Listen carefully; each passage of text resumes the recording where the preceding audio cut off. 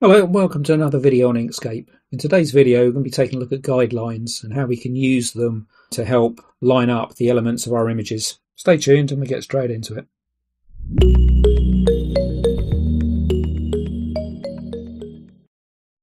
So guides are there purely to help us lay out the elements of our projects. They're visible while we want them visible when we're creating our projects, but when we actually render the final image, they don't appear in the rendered image.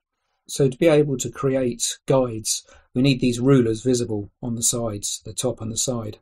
If they're not visible on yours, if you go up to View, come down to Show Hide, in here you've got a tick box for rulers. So just make sure that's ticked. So to create guides, we can literally just drag guides in from the top. We can drag guides in from the side, and we can also drag guides in from the top two corners to create 45-degree angled guides. With our guides created, if we've got them in use and we want to hide them temporarily, we can go up to one of the rulers and just click on it, and that will hide all of your guides, and you can click it to toggle it back to visible. We also have a button up the top here for locking our guides. So at the moment, if we go in, we can grab hold of our guides and we can move them. If we come up to the lock button, you'll notice that these little red dots, which are the origins of the guide, turn to little crosses. Once they've turned to crosses, they're actually locked, so you can't actually select them or move them. We can still snap objects to them, so they're still useful, but we can't interfere with them or accidentally move them now. So in addition to dragging in guides, we can also create guides from objects. So we can come over, get our rectangle tool, we can drag out a rectangle, we can go up to Object, and we can come down to Object to Guides and create guides from it.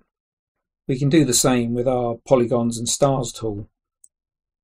We can drag out a star. If we just now come up to Objects, down to Object to Guides, it'll create it from the bounding box or boundary box of our star. But if we back step, select our star, come up to Path and go to Object to Path to convert it to a path. Now when we go to Object and put Object to Guides, it converts it into a set of guidelines that run along the sides of the star. Obviously this is a little bit busy, so I think we'll back step and get rid of that. We can also create guides from our page. So if we come up to Edit, come down to Create Guides around the page, this will give us 4 guidelines surrounding our page. And this can be quite handy if we wanted to create a border, for example.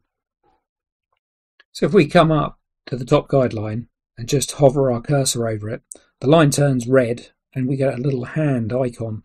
If we double click, we can bring up our guideline dialog box. This gives us a lot greater control over our guidelines. We can give them labels. So if we put in here top, for example, we can change the colour. We could change that to a red. And if I just move this over to one side, we've got an X and Y coordinate. This is for the origin of our guideline, which is the red dot. So we can position this wherever we want. At the moment we're working in absolute values, so we're telling it exactly where we want it to go. Because the origin for this guideline is at the top left hand corner of our page, it's at 0.00. So we could move it down 50 if we wanted to. So we've got the 50 here. So if we moved it down 50, so we change that to 50 on the y-axis and press OK. We've changed the colour. If you notice, we've got the little top label in there, and we're now at 50 down on the y-axis. If we just double click again, bring it back up. So that's working with absolute values. If we come down here, we've got relative change. So if we click on this, now the changes are relative to where it is at the moment. So we could say we want to move down another 10. So when we put 10 into our Y this time, instead of taking it to position 10, which would be up here somewhere, what it's going to do is move it 10 down from its current location. So now we're up to 60, or down to 60. We can also change the angle of a line. So if we come up double click on our line, bring up our dialog box. We can either change the angle absolute, so we could put in here 30 degrees. It'll rotate clockwise 30 degrees around the origin. There we go. So now that's rotated clockwise 30 degrees from horizontal, or we could rotate it relative to where it is at the moment. So if we put relative change, then we could add, say, another 10 degrees. So it'd change that to 40 degrees.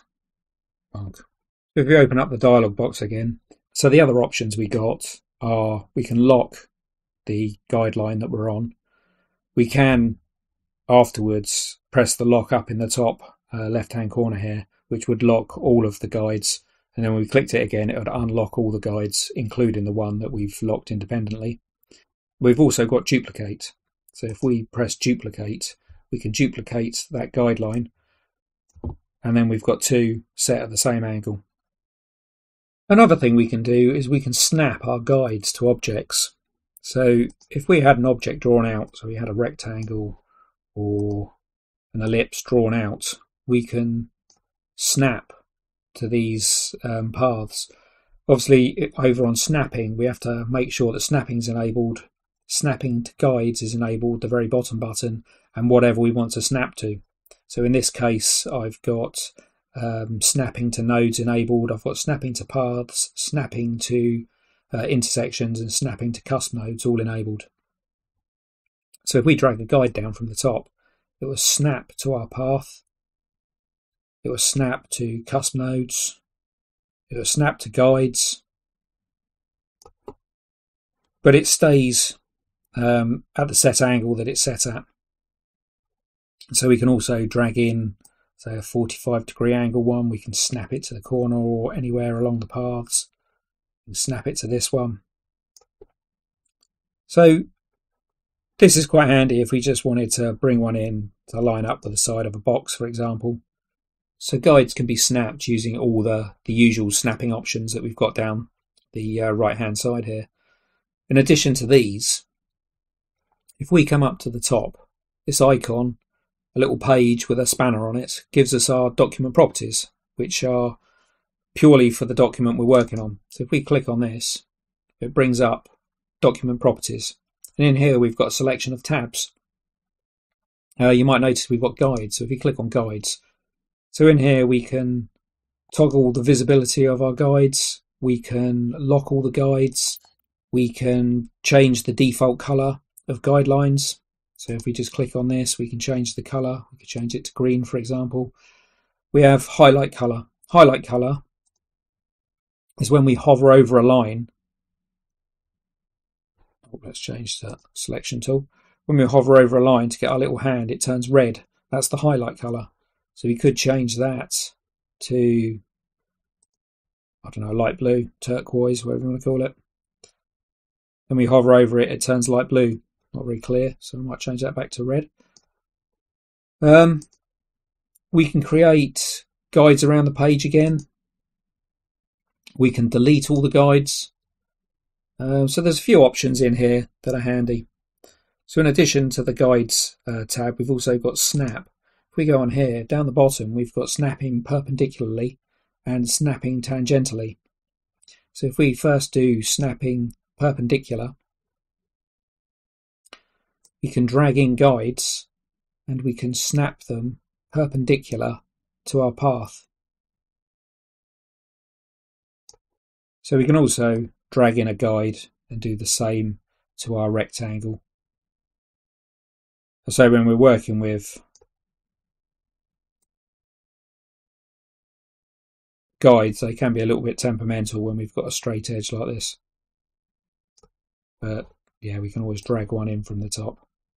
So sometimes they're flip round. Oh, there we go.